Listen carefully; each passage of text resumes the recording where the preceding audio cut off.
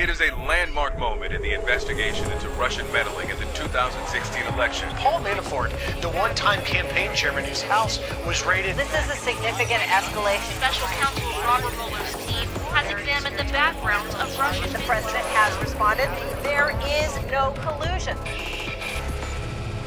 Every year, the French media watchdog group Reporters Without Borders ranks countries in its index on press freedom. Eritrea has consistently been at the very bottom of that list, the worst of the worst until this past year, when it rose by one spot, above North Korea. There is only state-run media operating within the country, so many Eritreans have grown to rely on a news outlet operating in exile. Radio Erena is based in France. It beams its way home via satellite and shortwave. The station has come to provide a lifeline for the 5,000 refugees fleeing Eritrea every month. Many of those refugees are kidnapped by human traffickers along the way, held for ransom. For them, Radio Erena plays two roles, one part news source, one part hostage negotiator. Before we show you this report, know this. We approached Eritrean officials in the capital as well as London and New York to get their side of the story. None of them chose to comment.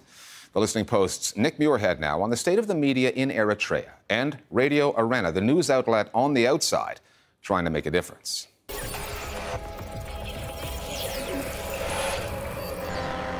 كنيم زحتو خازلو حجي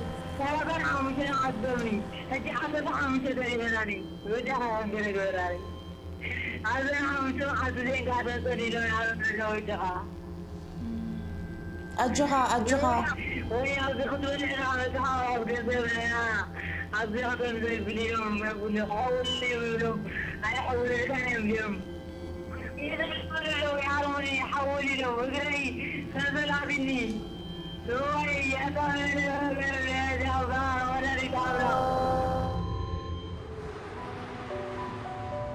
This is Meron Estefanos. She is a human rights activist and a journalist at Radio Erena. On her show, Voices of Eritrean Refugees, Estefanos highlights the plight of those who have fled her home country. And in doing so, she's become a big part of those stories. Hello? Hello? Hi, Mangus. The man that just called me, his two children who are 12 and 13 got kidnapped in Sudan, and he's being asked for $10,000. And this is a newly arrived refugee himself that have no money. So I was trying to convince him, it's okay, you know, call my friend, I send you the number, she will help you. To understand why Eritrean refugees call a journalist in Sweden when their loved ones are held for ransom in North Africa, you start with the story of Eritrea.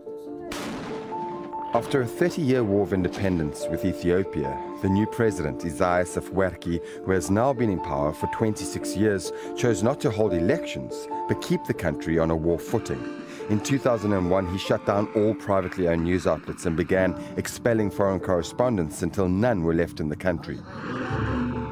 All that remained was state media, news outlets that toe the government line. So there is only one government newspaper, one TV station, one radio station, all run by the state, and journalists of those who work in the government, like, they don't have any freedom to express, or they don't have, like, so the media basically portrays as if the country is progressing, well, as where everybody knows that the country is just like regressing again. When the Arab Spring was happening, the Eritrean state TV, like none of the Eritrean state media was reporting what was going on in Tunisia, in Egypt, in Libya. I remember watching the day that Mubarak was ousted. I started watching the state TV the whole day, thinking, will they say something? It was never mentioned. So the people are very ignorant. They do not discuss real issues that happens in the country. Any meaningful journalism on Eritrea tends to happen from outside of the country, which is why we're here in Paris. It's where Radio Erena is headquartered.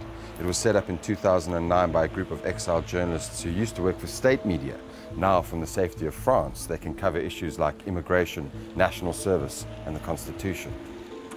Radio Erena was set up with financial assistance from the media watchdog group Reporters Without Borders. According to research conducted by the media development group Deutsche Welle Academia, it is now the second most listened to radio station in Eritrea, behind only the state broadcaster. Our first target is the people in Eritrea, of course. We broadcast via satellite and shortwave. Inside Eritrea, The only channel you get is the government media. Of course, the Al Jazeera, CNN, BBC, other medias, you can find them on the satellite channels, but not in their own language, not in Tigrinya. We also stream online for Eritreans outside the country, which is our second target audience. Most of the news that Radio Erena broadcasts are not covered by the local media. It helps confirm the rumors in town by doing interviews or by getting more access from other sources. That's how it just became like a lifeline between home and the diaspora. Eritrea produces an estimated 5,000 refugees a month. For many, Radio Erena is their primary source of information and can mean the difference between life and death. They face different challenges along the way, so Radio Erena tries to produce coverage that will help them at every stage. We kind of put them in three different categories. For those who are inside the refugee camps, we try to explain the hardship, the danger they face if they try to cross to European countries. For those who reach their destinations, we try to give them information, kind of like how to integrate and try to live a new life. For those who are on the road, they do face the biggest challenge. A lot of terrible things happen. 8 years ago, as Radio Erena was getting started, a disturbing trend was developing along one of the main escape routes out of Eritrea. In the Sudanese and Egyptian deserts, refugees were being kidnapped by human traffickers and held for ransom. They would be given a mobile phone and told to call relatives and beg for money. Families that did not pay would have to listen to their loved ones being tortured repeatedly as the human traffickers tried to extort their ransoms. Which is where Estefanos comes in. As one of the only journalists covering the story, the victims and those trying to set them free started calling her for help. She became a go-between.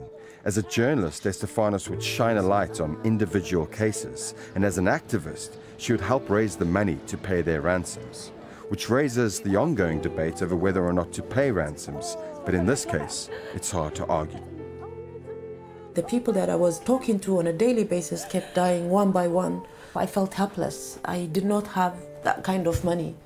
And then I talked to, they were a group of 29, 28 men, one woman, younger woman who was 18 at that time. And her story really touched me. And everybody was saying, we understand, like, you cannot raise money for 29 people, but can you at least save this girl?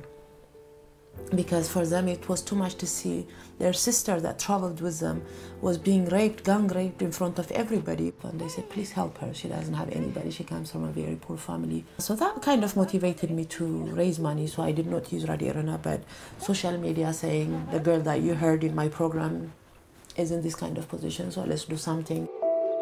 What sets the Eritrean refugee story apart is that they are not fleeing a war, but the byproduct of a war. Mandatory national service was introduced to rebuild the country after Eritrea's war with Ethiopia. The terms are meant to be 18 months, but according to Amnesty International, they can be indefinite, often lasting decades, and are a form of forced labor, which the government denies, but most Eritrean refugees will tell you it's why they fled the country. 2 years ago, the EU quadrupled its foreign aid to Eritrea to $237 million to keep refugees out of Europe. The money came with the vague proviso that Eritrea would improve its track record on human rights. However, when a France 24 crew was granted rare access to the country last year, it managed to show through an unscheduled stop on its guided tour that the practice of indefinite national service continues. There's no limit. We're not paid. They don't give us anything. It's the military service. Eritreans who listen to Radio Erena will know the horrors that await them if they flee the country, but still, they choose to leave. Which should tell you all you need to know about life inside Eritrea. But despite that, this journalist is asking them to stay. Migration is not the solution. Fleeing is not going to change anything. I strongly believe that. So I try to talk as much about these issues, about the kidnapping, so that people don't even attempt, like whatever is making you happy, try to change it in your country. But if you flee, this is what will happen to you. So discouraging people from fleeing from Eritrea, this is one of the things that I fight for. inside Eritrea, people are afraid of talking, and there is mistrust between colleagues, neighbors, friends. What we created is people start to talk, what they hear about Eritrea from our radio. So if you start talking about some issues, then you're building trust. I think it has a lot of impact inside Eritrea.